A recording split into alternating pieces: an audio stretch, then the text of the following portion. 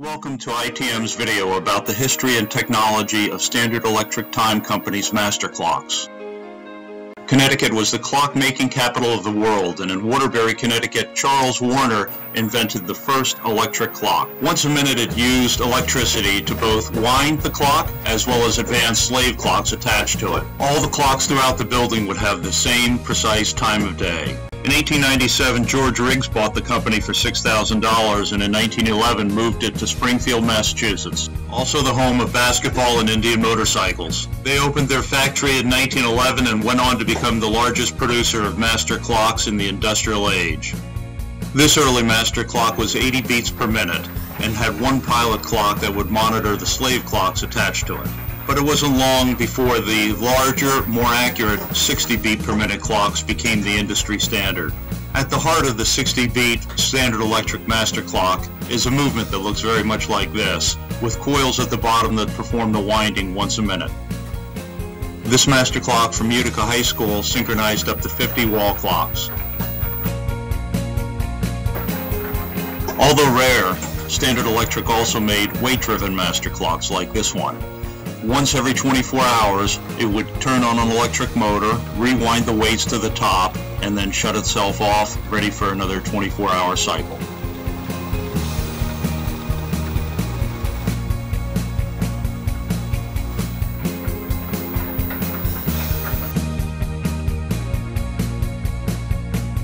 You can tell the relative age of a clock by the style of its print.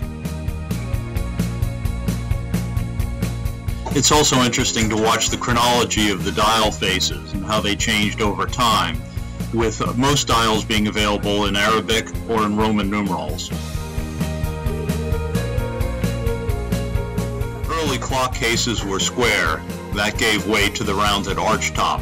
Early 60-beat clocks had a raised framing on the door and then evolved to a flush door. And finally, a square dial and case for the mid-century clock. Pendulum evolution included materials such as liquid mercury to improve the accuracy of the pendulums, as well as other design changes throughout the 50 years of their use.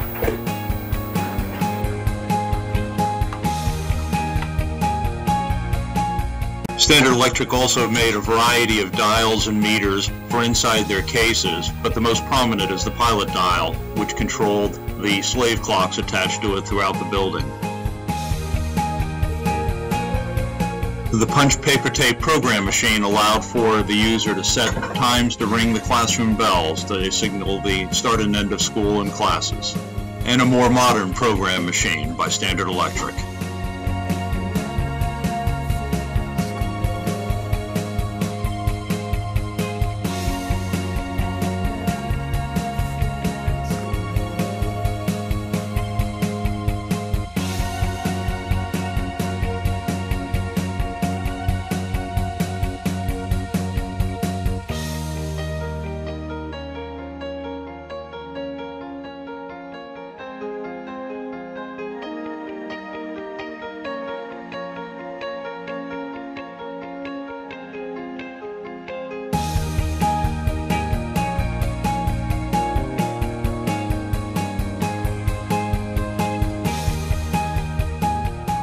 Standard Electric, one of the prettiest master clocks available in its day, but it was actually the largest market share owner as well, as it was at a good price point and very popular in the public sector. There were countless students and employees that had a Standard Electric master clock at the heart of the time system that set the pace for their day.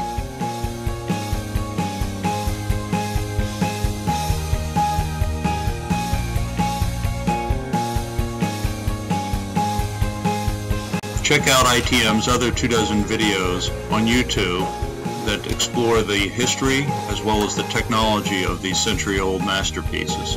Thanks for watching.